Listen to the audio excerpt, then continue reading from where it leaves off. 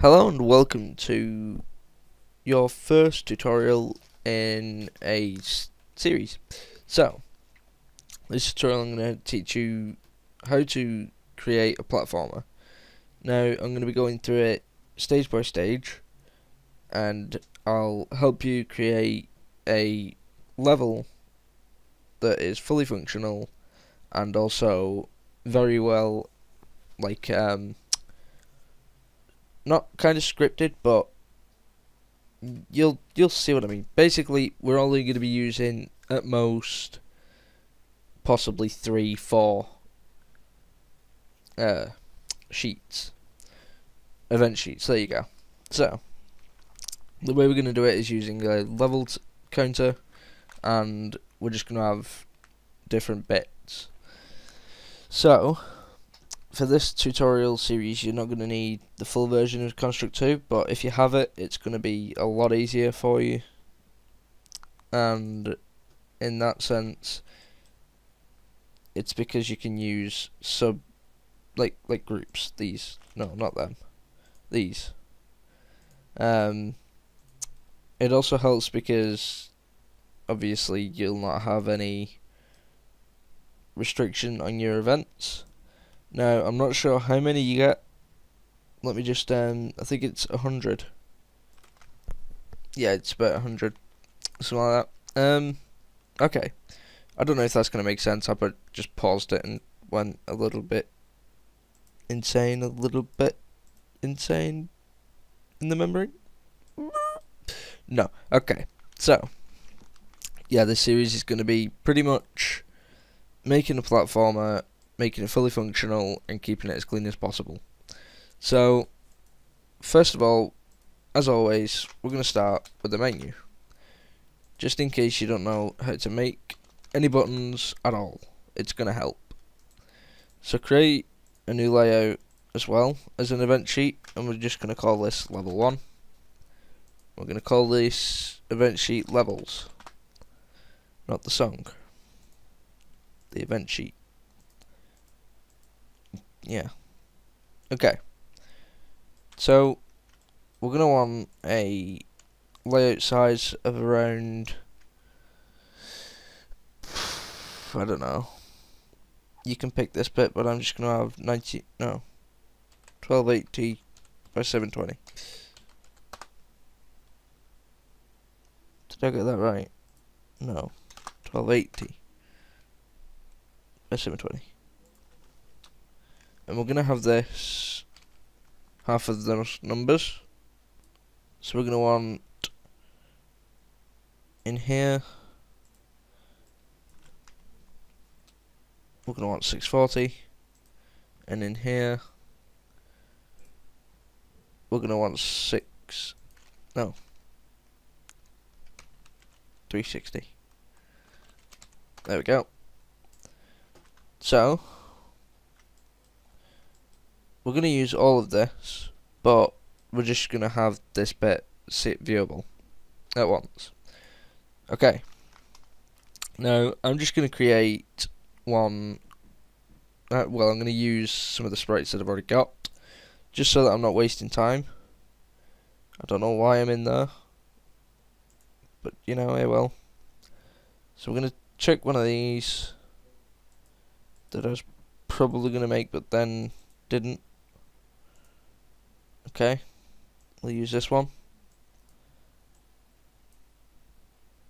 So we'll use player. Oh no, we've got to do that a different way. So we'll just get some textures from it instead. We'll use that, and we're just going to scale this down to 64 by 64. There we are. Snap to grid and show the grid, because we're going to be working with 64 and 64 tiles. That's what we want, and we're going to want the first bit like that. So we're just going to create a little decorative thing here. These aren't seamless textures, or are they? Hold on. No, they're not seamless textures, so you might want to do that yourself, or you might not. I don't know, it's completely up to you, but I'm just trying to do this as quick as possible. So if you don't know how to do this, you just hold Control and you click and drag, and it'll duplicate it. Now this is a function that we're going to be, well, not a function, this is going to be a feature that we're going to, it's going to be a feature that we're going to be using quite a lot, because rather than having multiple texts, if we're going to use text, we're just going to use one version of the text, and yeah, we're just going to be using UIDs quite a lot. Now, doing this isn't the best way of doing it. It is the best way of doing it, even though the UID number is going to be massive whenever we add anything else. It is still the best way of doing things. And I can't. Oops. I want to go up there. When you're doing this, just be careful, because sometimes you can hit this and then that'll turn it around. Obviously you don't want that. Okay, so what I'm going to do is just grab those and boom.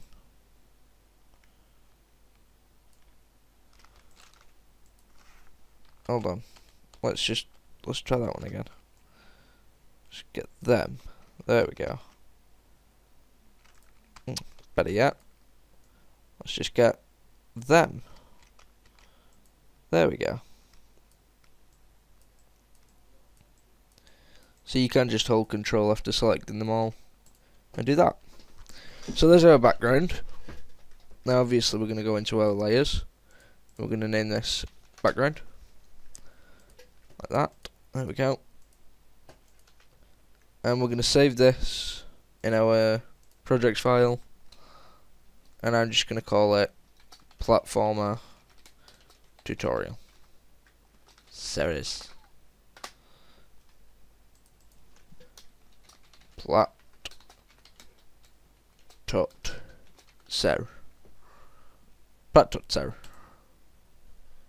Awesome.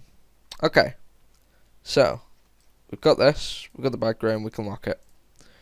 Next one we're going to want is our main/UI. Now UI stands for user interface. It's actually GUI, which is graphical user interface, but you can call it UI if you want. That's what I do anyway, it's easier.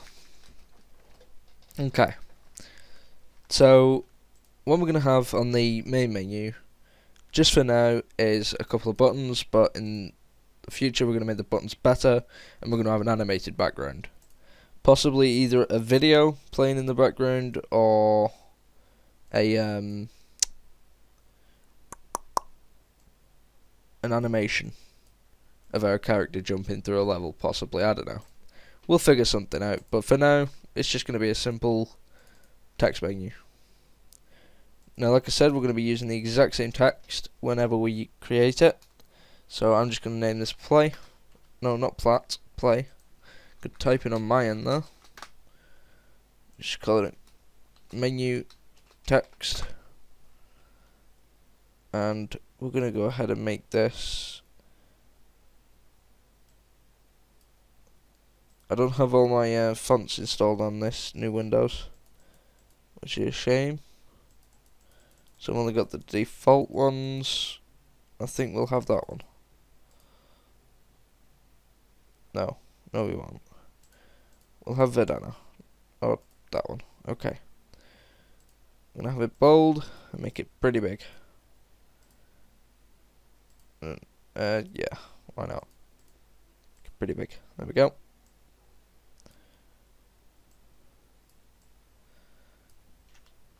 Click, press C, click, press C, and click, press C. That'll center it completely. Now we need to find the center of this, which would be this one, I think. We just look at it. I'd say that one. So, 1 up, 2 up, there. there and there. So we've got, oh no, tell you what, we'll move that down, that there, and that down. There we go. So this is going to be load, and this is going to be quit, or exit is probably better. And we're going to change the colour of all of them to red, or pink, whatever that is. It's more red. There we go. Okay.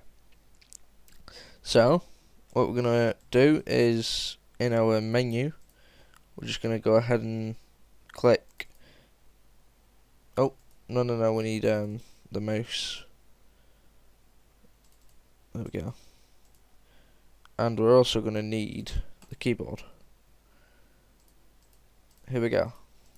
So, mouse on object clicked, menu text.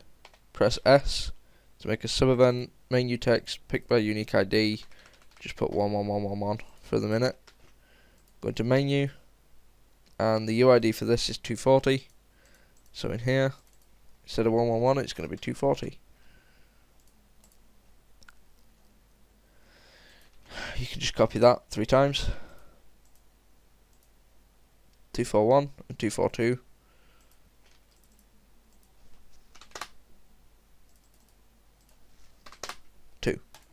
There we go. So this one, no.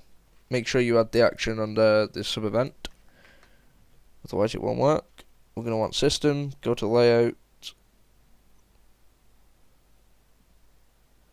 that one, level 1.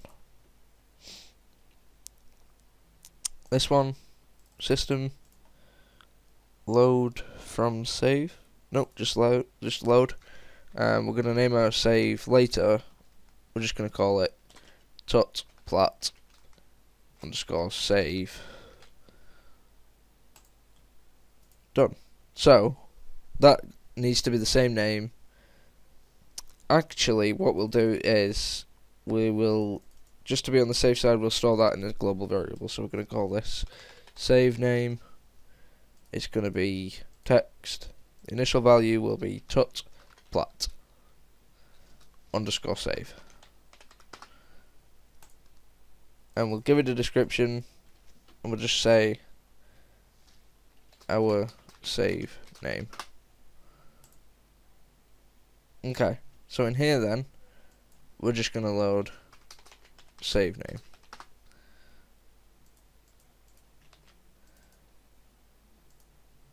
Yeah, there we are. Did that in the wrong area, make sure you don't do that. And then this one, we're just going to have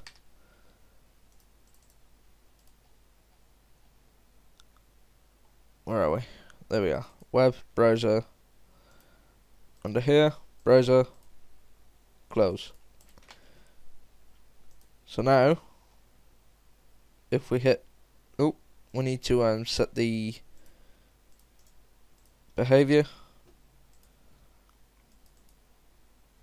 scroll to, save, play. There we are. So, play, we'll load that. Load, won't do anything at the minute because we don't have the save. And exit, we'll close down the tab. Now, to find out if it's closing down the tab or the actual thing, you can just open up another tab and click exit. And as you can see, it closes the tab and not the browser. So, that's it for the first episode. Next episode we'll be going on to actual fun stuff, and that's the level. And yeah, thanks for watching.